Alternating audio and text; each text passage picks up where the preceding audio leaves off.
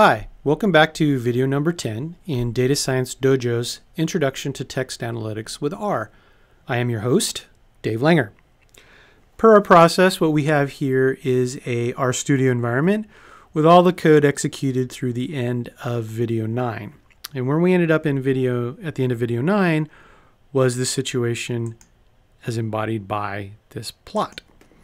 So we built ourselves a mighty random forest. And in particular, what we did is we built a mighty random forest with not only our textual features that we had processed extensively, but also we added in a feature that we engineered earlier in the video series for text length. We said, okay, look, can we improve our model over just the textual representations that we've created by adding this text length feature into the mix? And the answer was yes. Adding text length not only improved our accuracy overall, it also uplifted both our sensitivity and our specificity. And as we talked about in video number 9, there are many metrics that we can use to gauge how effective our model is. Accuracy is one, but we can also drill in and have more detailed type of metrics. And in this case, we talked about sensitivity being essentially the metric that says how good is your model, how effective is your model at predicting ham messages correctly. And then specificity was the metric that tells you how good your model is, how effective your model is at predicting spam messages. And what we saw is that text length not only increased our overall accuracy for our model, but it also increased sensitivity and specificity at the same time. And we said, that's great. While not necessarily a guarantee, it is indicative that maybe text length is a very powerful feature that will be universal. And the idea, the hypothesis being, for example, in general, spam messages will always be longer than ham messages. Therefore, it may be a universal feature that will always be predictive over time and space. No guarantee of that, of course, but it is indicative when it raises both sensitivity and specificity at the same time. Okay. We also postulated at the end of last video that we could engineer another feature potentially and add it to the mix and see if we could get even more improvement. And what we mentioned was we could use cosine similarity as the basis of that feature. So before we actually get into the code to actually check that out, we should probably talk about what cosine similarity is. Not surprisingly, I have some slides to discuss the concept. Okay, so we've talked about similarity in vector space in a previous video where we talked about specifically about the dot product, how you can use the dot product between two vectors as a proxy for correlation, the proxy for similarity. Specifically, the dot product between two vectors that seem to be closer in vector space will be higher than the dot product between two vectors that are further away in vector space. And as you recall, we had a vector space, a hypothetical example of vector space that looks like this. I won't reproduce the document term frequency table, the hypothetical table that we use to draw this diagram because it's not necessarily germane to this conversation. Go back into the previous video if you're interested in more detail on that. But what we have here essentially is a hypothetical vector space consisting of two dimensions. All of our documents either have foo or bar in them. And consequently, we can map our vector representations based on their foo-ness and their bar-ness in this vector space model. And what we saw was doc1 is the green line here, and doc2 was this red line. And we could see that, well, they're not very close together. Right? Doc2 seems to have a lot more bar-ness than foo-ness, and doc1 has more foo-ness than bar-ness, and therefore they didn't seem to be too much alike. And we confirmed that in fact, based on the dot product between the two, they're in fact not, they're not necessarily highly correlated. But we promised in that video that actually there would be a better way for us to actually understand the similarity between two document vectors in the vector space model than just using the dot product. And we said specifically that would be the cosine similarity. So if we think about this, rather than just using the dot product between two vectors, if we actually say, look, I can actually measure the angle between these two vectors, maybe I can use a metric there that's actually more powerful than just the dot product. And specifically, we can use the cosine function. As we'll talk about in a bit, there are some particular advantages to using cosine versus some other trigonometric function like sine or tangent, that sort of thing. And now if we pretend that the angle between doc 1 and doc 2 has been labeled theta, we can essentially say, look, we can measure the similarity between doc 1 and doc 2 in vector space given the cosine of theta, the cosine of the angle between these two documents. Now, as you recall from the previous video, we also had the example of doc 3, represented here in blue. If we say the angle between doc 1 and doc 3 is alpha, we could also measure the similarity between doc 1 and doc 3 using the cosine value of alpha. And then we can then compare cosine alpha versus cosine theta and actually get a more definitive understanding of which document vectors are more alike than others. And not surprisingly, what we'll find is that doc 1 and doc 3 have a higher cosine value than doc 1 and doc 2 do. But let's go in a little bit deeper on cosine, right? So why exactly is cosine an improvement? I'm stating here on the slide that cosine is an improvement over using the dot product. So let's talk about why. So some advantages of using the cosine for document similarity are, one, given our representations here, the cosine will be between 0 and 1, which is nice. Whereas before we saw that dot products could be any sort of particular, there could be some arbitrary number, 136, 212, 95. You don't know. All you could talk about was the relative magnitude of the numbers and not necessarily getting anything more definitive. But given our representations, the way we represent our vectors in vector space, we will get a cosine value between 0 and 1, which is nice because we know that a 1 essentially means perfect similarity. So a cosine of 1 would essentially mean the document vectors are exactly the same. They have exactly the same number of words, and if we're using bigrams and trigrams, they have them in the same exact order, so on and so forth. So you would essentially see two lines on your graph overlapping in the case of a cosine similarity of 1. 0 would be essentially 90-degree angle. They're completely orthogonal. And in our particular case here, using our particular vector space model here, essentially you would have, the only way you could have a cosine of 0 is doc 1 would only be foo. It had only foo in it. And doc 2, for example, would only have bar in it. Then they would be orthogonal, right? They would be at right angles, so therefore cosine would be 0 in that case. Okay. Now, this is true also to a certain extent with dot product, but just go with me here for a second, is that cosine similarity is also very, very nice because it works well in high dimensional spaces. And as we've talked about before, and as we saw earlier when we just added bigrams to our data frame, text analytics is a high dimensional problem, right? It suffers from the curse of dimensionality big time. It's not uncommon for you to have tens of thousands of features, 100,000 features, 200,000 features. It all depends upon the size of your corpora, right? How many documents do you have in each of your corpuses that you're looking at? Or it's also a function of how big the individual documents are. Or in the worst case, you have a very large corpus, many documents, and the documents happen to be big. For example, imagine doing text analytics over every science fiction novel published in the United States in the 20th century. Your data frame would be gargantuan. Good news is that cosine works very, very well, even in high dimensional spaces. Now, of course, you'd probably SVD that to shrink it down, but you get the idea. So cosine is really, really nice. So let's talk a little bit about the mathematics then. Okay, so how do you calculate the cosine similarity? So here's the mathematics for it. So the cosine of theta, which is the angle between vector A and vector B, is essentially the dot product of A and B divided by the length of A times the length of B. Or alternatively, you can think of it in this mathematical formulation. We saw this previously, right? This right here. Take the first part of A times the first part of B plus the second part of A times the second part of B plus the third part of A times the third part of B, so on and so forth. That's your numerator, the dot product. Now notice below, what you've got here essentially is a stylized representation of the Pythagorean theorem. Turns out the Pythagorean theorem is wildly useful. Who knew? Right? If you remember, the Pythagorean theorem says c squared equals a squared plus b squared, essentially. Right? Well, all right, fine, fair enough.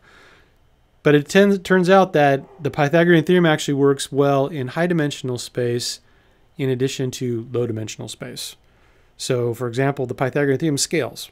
So, if you have three-dimensional space, you just have 3 terms, your n will be 3. If you have 37,000 dimensions, the n will be 37,000, so on and so forth. But it still holds. So this essentially gives you the length of the vector. This gives you the length of the vector. You just multiply them together. So, given the document term frequency matrix here, which we saw in the previous video, we can actually do some calculations. So the cosine similarity of doc 1 and doc 2, not surprisingly, is 6 times 10, 10 times 3, that's your numerator, and then 6 squared plus 10 squared, 6 squared plus 10 squared, times 10 squared plus 3 squared, which gives you 60 plus 30, so on and so forth. And then over here you get 0.7391963. That's the similarity between doc 1 and doc 2. Notice how the math actually is relatively simple here. It's because we're only dealing with 2 dimensions. Now, obviously, if this was a 300 dimension table, right, like we did, as you saw when we SVD'd down to 300 columns, this calculation gets pretty hairy. It's not difficult. It's just big, right? So it's prone for error by doing it by hand. Lucky for us, we can stand on the shoulders of giants and use our libraries to calculate it, but it's still worthwhile to know how the calculations are actually done. Okay. Not surprisingly, we can also do the cosine similarity between doc 1 and doc 3. And I won't drain the math. You can easily plug and chug. But here's the thing that you want to take a look at. This matches our intuition. Notice that the cosine similarity between doc 1 and doc 3 is 0.9518606. It's quite a bit higher. Almost, about 21 point something higher than this. That's good. That's good. Now, here's the thing. Do not interpret this as a percentage. This doesn't say that doc 1 and doc 2 are 74% similar. It's not. You can't think of it that way. You can't think that doc 1 and doc 3 are 95% similar. You can't think of it that way. How you can think of this, though, is in terms of relative similarity. This is substantially more substantially more similar. Substantially more similar than this is. It's about 22% more similar than this is. Not in absolute terms, right? You can think of these in terms of the differences because it's on a scale from 0 to 1. This one is about 21% higher than this one on that scale. Notice that I'm comparing these two values. I'm not comparing the docs themselves, just these two values. That's logical and okay to do. Just remember, this doesn't mean 74%. This doesn't mean 95% similarity between the documents. But you can compare these two numbers to each other and say this one is about 21% higher than that one. That is okay. Okay, cosine similarity. Excellent. So let's go ahead and go back to R and actually see some code. Okay, so we're back in R. Let's go ahead and close this plot down. Let's go ahead and move on. So we can do cosine similarity calculations using any number of libraries in R. I've chosen to use LSA. That's just a choice that I did. Quantita can also calculate it, but for the purposes of this video, LSA works pretty well. So go ahead and load up the library, and if we run the help file on the cosine function, we get cosine measure of matrices. Okay, cool. But what's really germane is this right here. Calculates the cosine measures between two vectors or between all column vectors of a matrix. So what that means is, in the context of our PowerPoint slides that we just saw, I could use the cosine function here from the LSA package to calculate the cosine between doc 1 and doc 2, doc 1 and doc 3, and then doc 2 and doc 3. I can do that one by one. Or alternatively, I can just create a matrix. And if I make the columns of my matrix my individual documents, I can ask the cosine function from the LSA package just to calculate all the similarity scores all at once, which is nice because it means I write less code and I just let the computer run and plug and chug and calculate everything for me. So, which is nice. So as a consequence, we need to unpack this code so you can understand what's going on. So first up, let's take a look at train.svd. And if we do a quick dim on train.svd, as a reminder, you can see here that I have 3,901 rows. Each one of those is my training documents in 302 columns. And if you recall, The reason why we have 302 columns is because we took the 300 features that we pulled from our LSA, from our SVD, and then we added the label at the front. We made the first column the labels, ham or spam, and then the 302nd column ends up being the text length, which we just added as part of our last mighty random forest. So what we need essentially is everything but those two bookends. We don't need the label because obviously we're not going to be calculating cosine similarity on the label.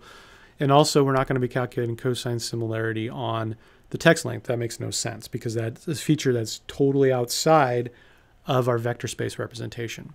So this code says, okay, R, go to this data frame, filter it, and specifically I want you to get rid of the first column and also the last column. Because if I highlight this code right here and run it real quick, you'll notice it'll spit out 302, which is the last column. So get rid of the first column and the last column. And you know that because I got a minus sign here. Okay, cool. So that whittles down my data frame to just the 300 vector space columns of features, okay, feature data. I then transform this into a matrix because cosine will not work on data frames. So this basically is I cast it, I transform from a data frame to a matrix, and then I transpose it. Because remember, the cosine function only works on column vectors, so I need to flip my matrix because right now it's in a document term frequency format, but I can then flip it to be a term frequency document, and then my documents will now be the columns, and then I can calculate the cosine on it. So I'm using the transpose there to get to my documents to be the column vectors. I run cosine on it, and basically it gives me a nice large matrix, 3901 by 3901, with all the cosine similarities being populated between all the documents, which is nice. Now this code will take a number of minutes to run, so I've already ran it. So if you do dim on train.similarities, there you go. I've got 3,901 rows, 3,901 columns, and each individual cell is essentially an intersection of one document and another, and what's their cosine similarity. Sweet. So now I can start using that. All right. So what I'm going to do is I'm going to engineer a feature. And here's my hypothesis behind this feature. If I pull out all of the spam messages, if I find out in my training data what are all of the rows, all of the document rows that are spam messages, I can then say, look, you know what? I have a hypothesis that says on average, any given spam message is going to have a higher average cosine similarity with all of the spam messages than ham would. That's going to be the hypothesis, right? This idea that's saying, look, spam messages should always have a higher cosine similarity with other spam messages than ham should with a spam message. Right? This is a core assumption we're making, that we can differentiate between ham and spam based on our vector space model, right? The way we represent our documents as vectors.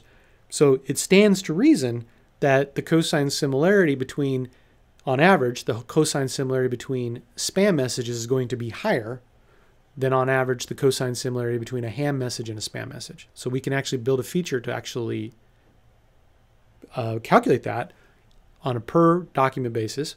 Hey, for each document in our corpus, for each 3,901 documents, what is the average cosine similarity between that document and all of the spam messages in the training data? And in general, we would expect that spam messages would have a higher cosine similarity than ham. And then that way we can maybe feed that into a model and it'll improve the performance. Okay, so first thing we can do here is we can run this line of code, which essentially says, look, give me the indexes of all of the spam messages. Go through all of the labels, tell me which ones are spam. Just give me the numbers.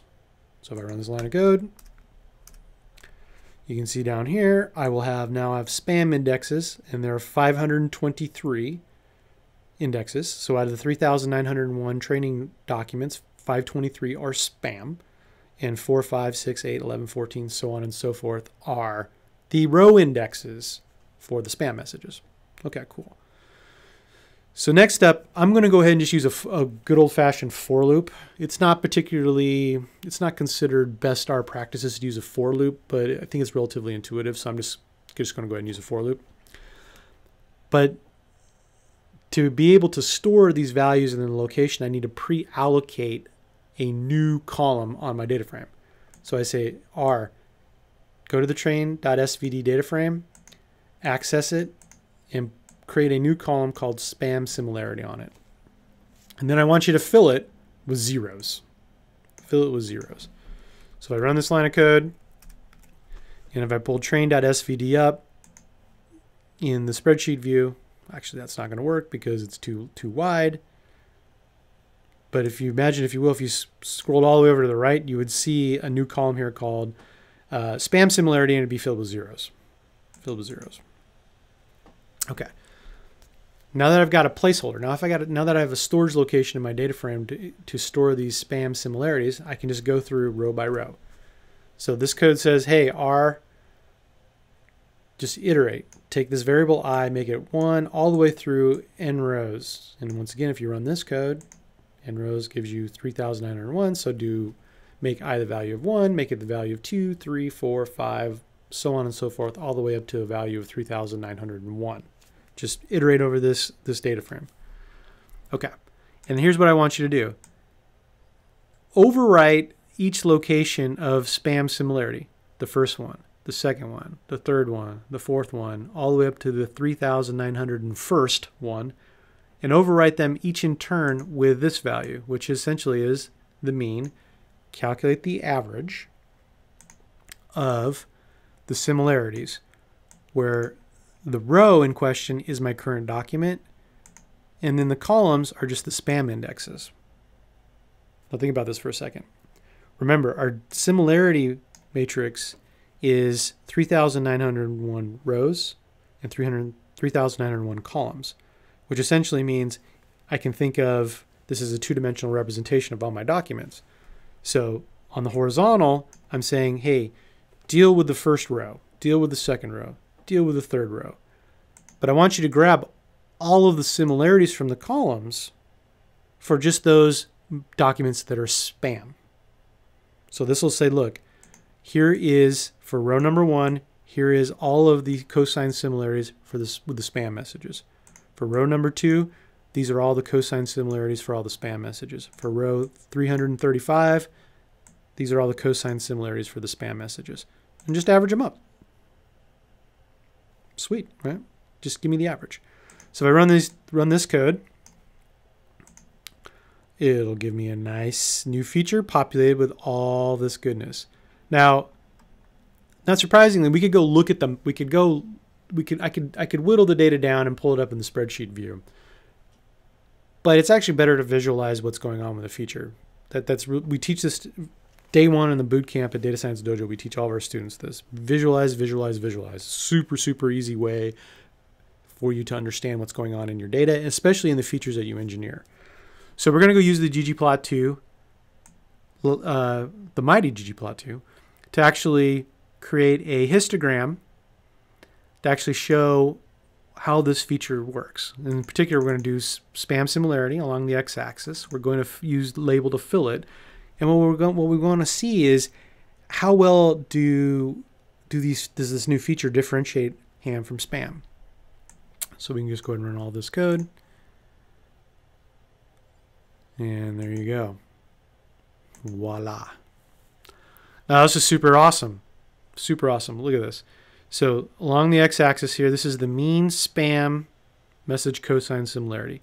So on a per message basis, what is the average cosine similarity between that message and all the other spam messages that we have? And notice all the orange. And ham is orange. Notice all the orange down here. Only a little bit of spam. And notice spam. So this plot is indicative of our hypothesis maybe having some merit. Where we said, look, our hypothesis is in general, spam messages should have higher cosine similarity on average with other spam messages than they do with ham. And the opposite should also be true, that on average, ham messages should have lower cosine similarity with spam messages. And this plot seems to indicate that. This plot seems to indicate that. So this is pretty exciting, right? This is indicative of maybe this is a pretty powerful feature. But as always, though, we just can't rely on the data per se or the visualization of the data per se. We have to actually run it through a model and test it out. So not surprisingly, once again, we're going to use our same process here.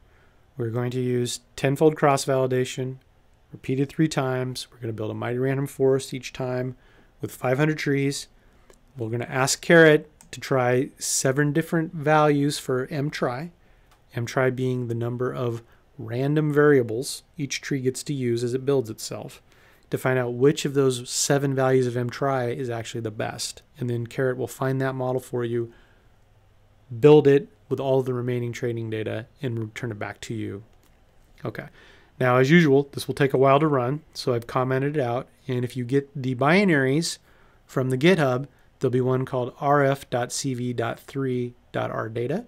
That's essentially the cached binary version of this run, which allows you just to load it up and take a look at it. So let's load it up, run the results, and as you can see here, these numbers look pretty high. Notice that mtry is 52. Now, if you remember, our first mighty random forest mtry value was 151.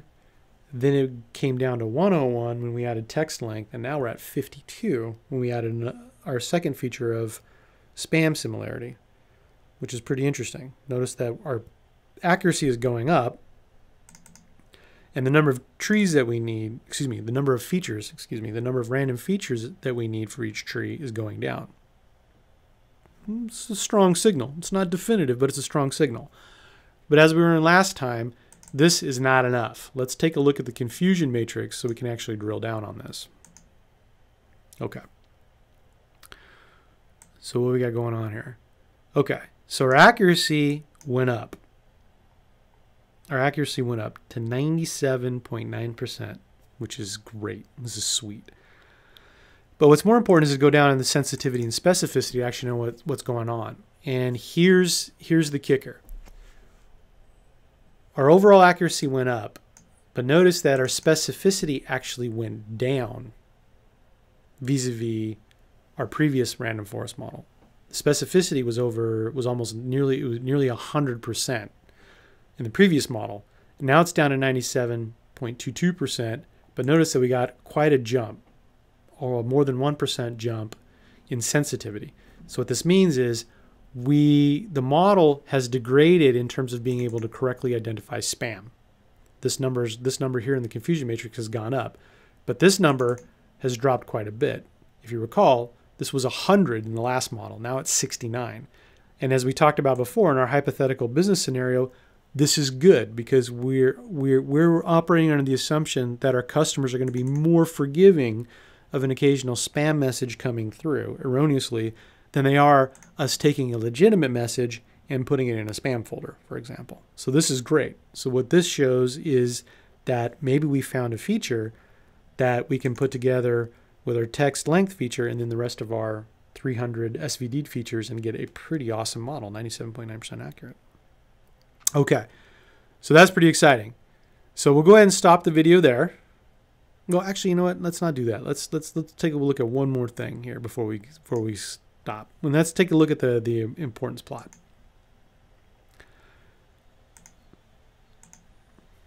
Okay, so check this out.